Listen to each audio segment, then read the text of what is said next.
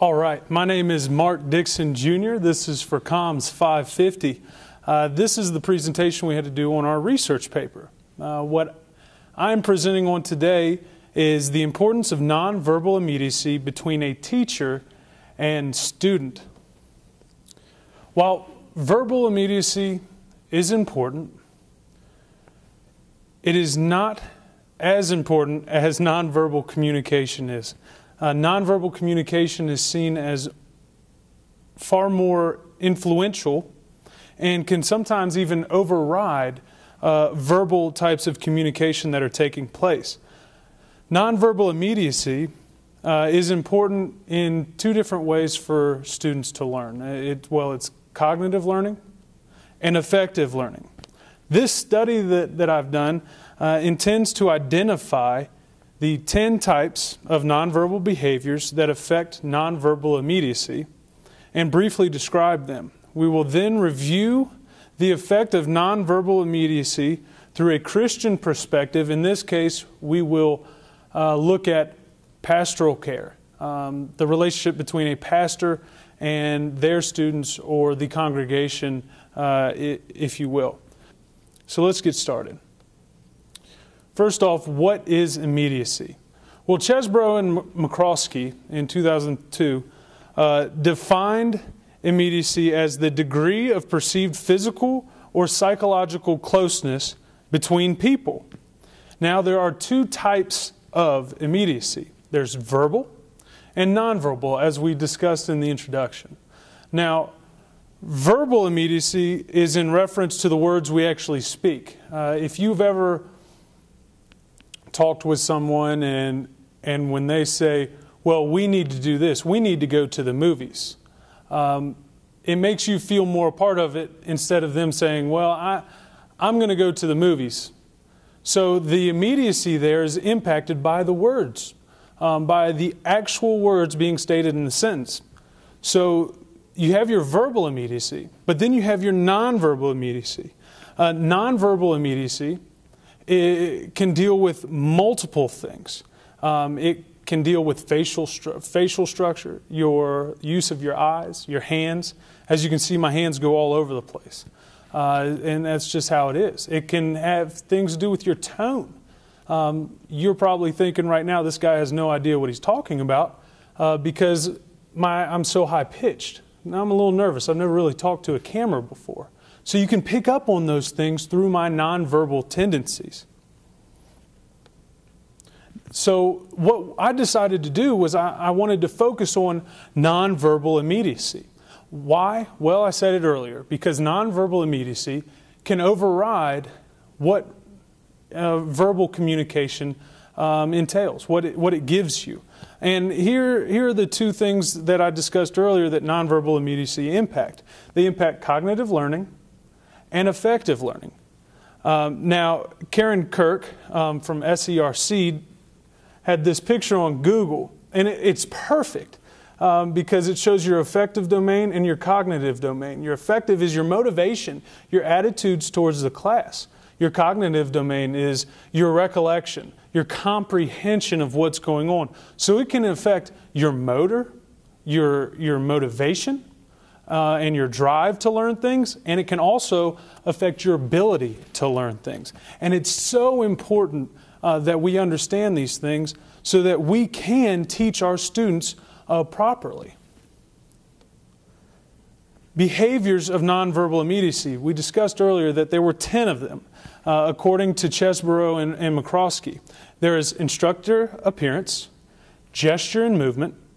There's facial behavior, eye behavior, vocal behavior, space, touch, environment, scent, and time. Now, I highlighted environment and time, one, because we don't have much time, so I'm just going to hit on some key aspects of these two. In the environment, if you have a dirty environment, if you have an environment that the students aren't comfortable in, that is going to affect the cognitive and the effective learning of those students. They're going to be so worried about, I hope this ant doesn't crawl on me, or I hope this mouse that's eating this cheese over here isn't going to come and eat me. They're going to be focused on that kind of thing. Environment also is in relation to the humidity.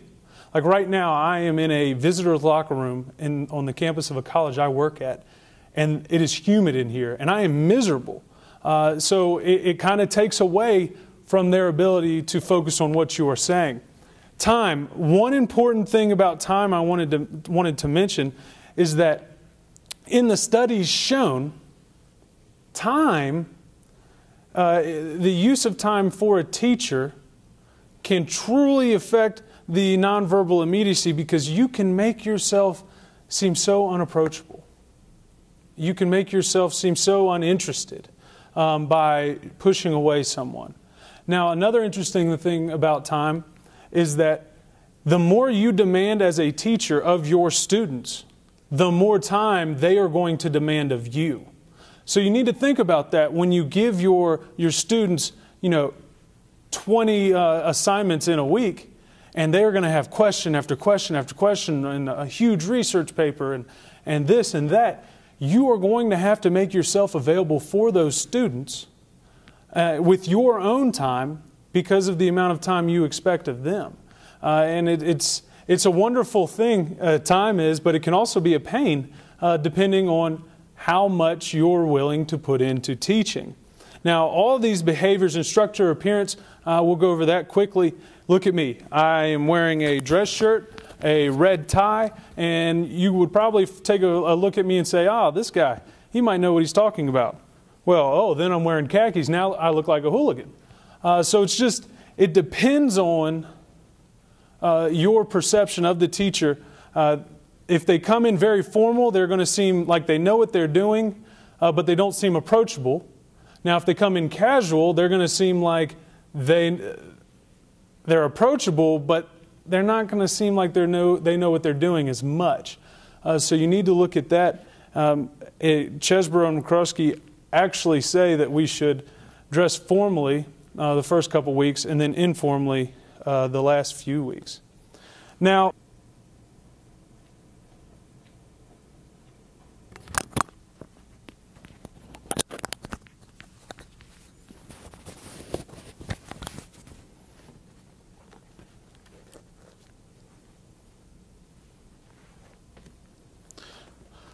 so we saw the 10 behaviors of nonverbal immediacy through a secular world, to the secular world, excuse me.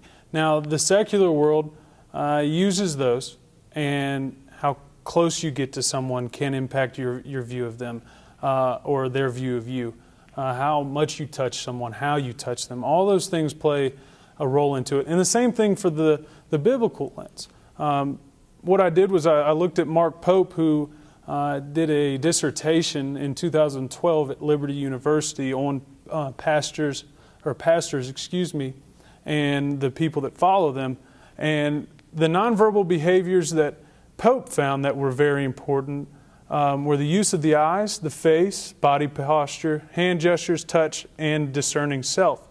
Now, I highlighted touch and discerning self just because those were the ones that were so obvious in the Bible through the Scripture.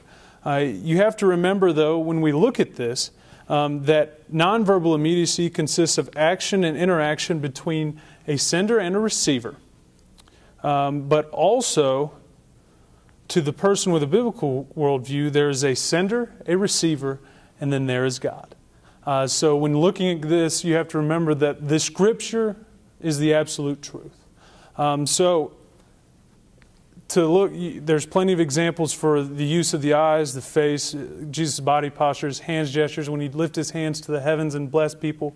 But I wanted to get into touch for a second. In Matthew 8, 2 through 3, the Bible says, "Right away a man with a serious skin disease came up and knelt before him, saying, 'Lord, if you are willing, you can make me clean.'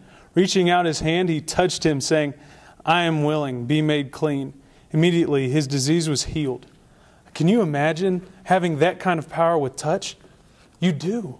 Mentally and physically, you touch someone, even as a pastor, you can help them. It just depends on how you do it. Depends on your immediacy. Now, discerning self, Jesus never swayed from his interaction with people because, oh, well, I'm going to die for these people anyway, so let me go crawl in a hole. That's not how Jesus works. And that's how, as pastors, we're supposed to go and spread the Word of God. You spread the Word of God, and you are supposed to act like Him. Jesus is our model, and that's what we have to model our lives after. So that's the importance of nonverbal immediacy through a biblical lens. Jesus used it. He used it to reach people, and that's the whole point of it. We need to reach people.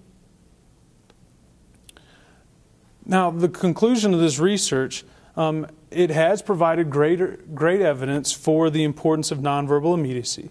There are different characteristics for both secular and Christian worldviews. These characteristics influence relational immediacy between the teacher and student and pastors and their people.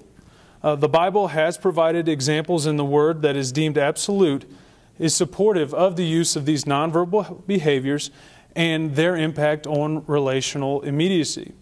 Further research should be done, though, on the behavioral patterns in the Christian world in which nonverbal immediacy can be measured, because there's just so little evidence, or not so little evidence, so little research done through a biblical worldview, through a Christian perspective on nonverbal immediacy, that you really just have to take what you've learned from the secular world and find it in the Bible. There's nowhere in the Bible where it directly says this is right and this is wrong as far as it comes to nonverbal immediacy. The research only skims the surface of the power that understanding nonverbal immediacy can have between a teacher and student. Again, my name is Mark Dixon. I want to thank you for this opportunity. And I'm really excited to hear your comments, and I appreciate your time. Thank you.